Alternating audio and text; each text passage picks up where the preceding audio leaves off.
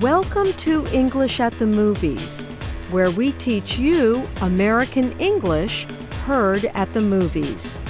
Today's phrase is playing with fire from the movie Misconduct. This is a drama about a young lawyer who has taken on a big case. He is up against powerful men and finds himself involved in a criminal case. Watch for the phrase, playing with fire. We can go after Denning personally for fraud.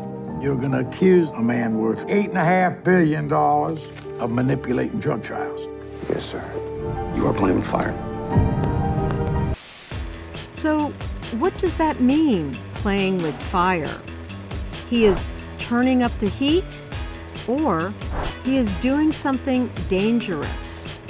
Listen again and see if you are correct. We can go after Denning personally for fraud.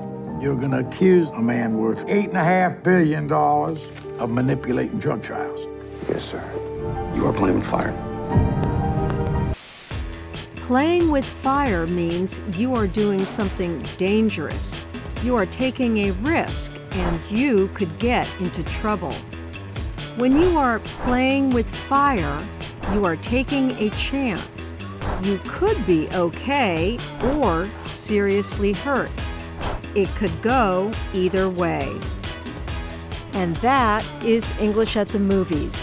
I'm Ann Ball. I think this is the beginning of a beautiful friendship.